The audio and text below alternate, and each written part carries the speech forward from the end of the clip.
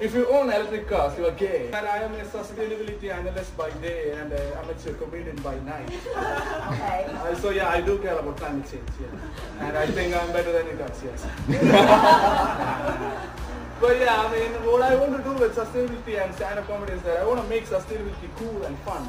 You know, like what Elon Musk did with electric cars. Like, you know, if you remember, electric cars were lame before Tesla happened.